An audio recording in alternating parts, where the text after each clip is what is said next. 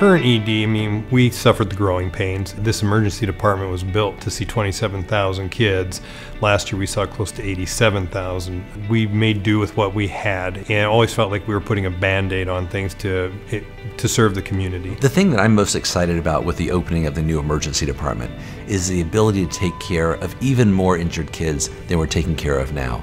The new design process was interesting. They got the ED staff involved from the very beginning. The process involved going to several different hospitals throughout the country and looking at various designs until we basically found one that met the needs of all of the feedback that we had received from both employees and patients. The Level 1 Trauma Center at Phoenix Children's Hospital has been very lucky that we've had the support of our EMS community from the very beginning. The new emergency department, they actually physically moved a road so that we could build a ramp that can hold, I believe, 6 ambulances simultaneously with their own separate entrance right next to the trauma bays. Also, just the fact that we are directly below the helipad now. As it stands at this moment, if those kids come in, they have to be brought down an elevator 11 floors and then taken that quarter mile through hallways to get to our trauma bays. Imagine doing this while you're on a gurney, doing chest compressions, trying to save the child's life. So having the new trauma department basically right under the elevators is going to be beneficial in terms of golden hour and taking care of these sick kids.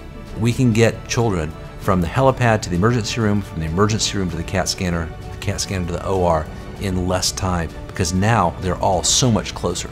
It's important to incorporate and involve staff in the planning and design process because they're the ones that actually work the space. In this new department, we won't have any time constraints on our space, so we'll be able to get to those patients and families quicker because they won't be waiting until we can open other areas. To now see what I consider to be a state-of-the-art emergency department about to open with all the ancillary stuff that goes with it is just a very exciting time. In the new space, there's internal corridor and an external corridor. The external corridor is for the patients and families to walk down. The doors are numbered in a way that makes sense to them, and also there's no windows in the door, so it protects every family's privacy. And there's only one Level 1 pediatric trauma center in the entire state. That's Phoenix Children's Hospital. It turns out that a Level 1 pediatric trauma center in the state lowers the mortality by more than 38%.